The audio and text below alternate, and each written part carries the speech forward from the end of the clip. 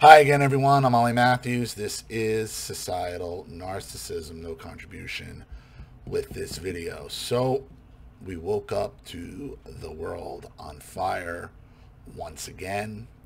Who didn't see this coming? This is bad. What's going on in Israel is bad. Just put it right out there. I don't think we should do a goddamn thing about it. I am, regardless of who it is, I am sick and tired of getting involved in other people's battles. Biden released $6 billion to Iran, who's obviously funding what's going on over there. And I feel bad for the citizens who are getting slaughtered and murdered on both sides. Okay, but I have very limited sympathy for a nation that has sent over 100 plus cargo plane loads of weapons to Azerbaijan so they can continue a genocide on Armenians. Does that mean that I think it's okay what's going on in Israel? No. Does that mean that I know everything that's going on and the inner workings? No. But since World War I, us getting involved in foreign conflicts has come back to bite us in the ass every single fucking time. Let them fight it out, and then we'll deal with whoever wins. Okay, this isn't something that can be negotiated. This isn't something that's going to just go away. Well, I mean, not with Biden in charge. With Trump, you were having peace accords, the Abraham Accords. There was peace in the Middle East. This shit wasn't going down. Now you got Grandpa fucking scrambled brains in there, and the world is on fire. And it's going to continue to be on fire and burn.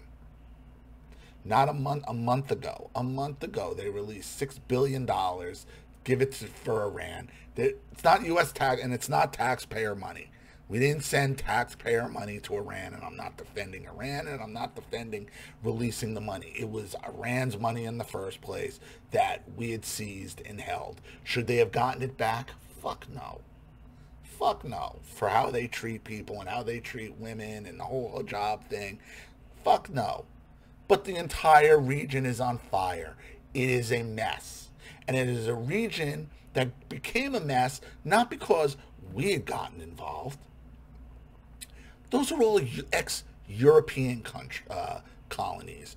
Iran, Iraq, all of it, the entire Middle East, North Africa, Central Africa, South Africa. They were all conquered by the British, the English, the French, the Italians, all of it. And yet now here comes dumb United States here, trying to sell weapons, trying to bring democracy to people that don't want it, don't know what to do with it.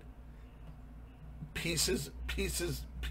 War is peace. I mean, it's just stay out of it.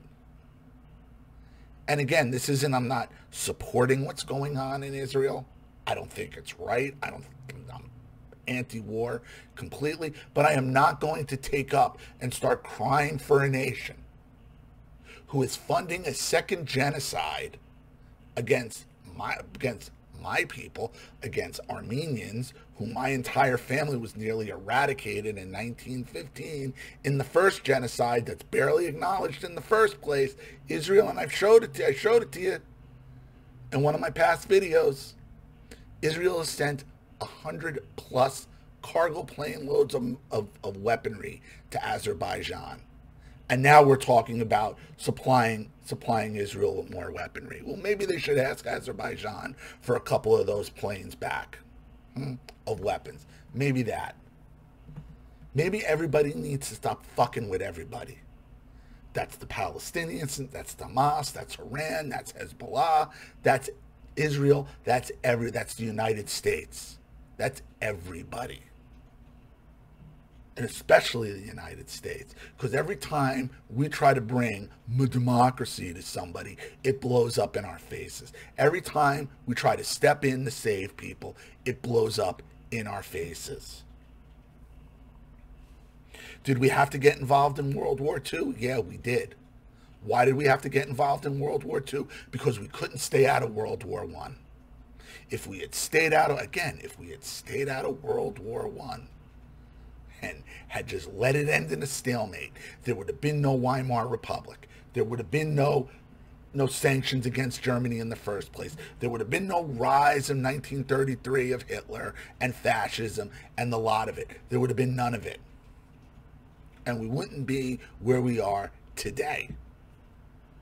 It is sad. It is unfortunate. It is really disturbing to see the videos that are coming out of Israel and the Middle East. But there should be a lesson. Stop involving. And we won't.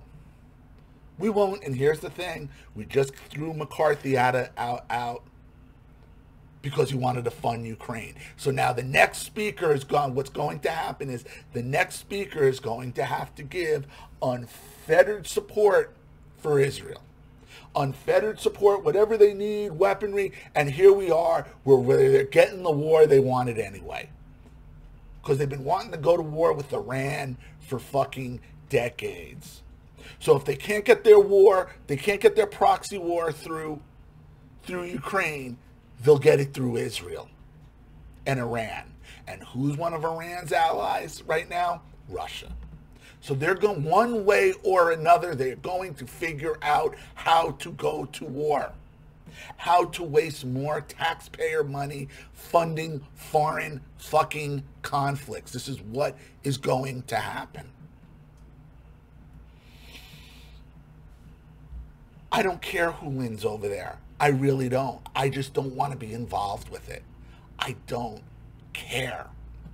Listen, and even though I'm talking about what's going on in Azerbaijan with the Armenian genocide, I don't want the United States getting involved in it. I don't, and it's unfortunate. I will call it out. But now we're going to have to send more weaponry to Israel. Why don't they ask Turkey for some of that help? Why don't they ask their partner in crime in Azerbaijan for some of that help? Why don't they ask Azerbaijan to send back a couple of the plane loads of weaponry they sent to them to pull off a second genocide on Armenians? And that's not me saying that they deserve what's happening to them, that the Israelis, that the Jews, that the Jewish citizens over there deserve what's happening to them. I am not. Two things could be true at the same time. And all this is, this New World Order, these fucking neocons and these neolibs are going to get their war come hell or high water. Don't think what happened with McCarthy this week doesn't have something to do with this. It does. Because whoever the new speaker is going to be is not going to become the speaker if they're giving any more money to foreign wars. And what do you get 3-4 days later after they oust this guy? Israel under the worst attack that you've ever seen. How did they get in? Like, what happened to the Iron Dome? What happened to all these missiles and this weaponry and the Mossad and the Israeli intelligence agencies? They're taking over Israeli bases, military bases. And I understand it's a holiday, it's a holy day over there, but holy days, everybody knows holy days are prime days for terrorist attacks. So why would there be there's always more staffing. There's more diligence on those type of days, not less. They're trying to get their war come hell or high water, and they don't care if they got to go through Russia, Ukraine, Iran. They got to fight somebody. The world is on fire. So I'm going to leave it there before I get completely thrown off the internet, and I'm sure I'm going to be called an anti-Semite again and whatever, because unless you just give unfettered support to Israel, you're an anti-Semite. You're not allowed to point out, anything that they do. Believe me. And they've done plenty, as has the Palestinians, Hamas, Hezbollah. I am not giving anybody a pass here. Everybody's got dirt. Everybody's got dirt. Everybody's got blood on their hands, and especially the United States. You release $6 billion knowing they said it at the time. Well, we realize it's probably going to be funding some terrorist attacks. So, gee, no shit. No shit.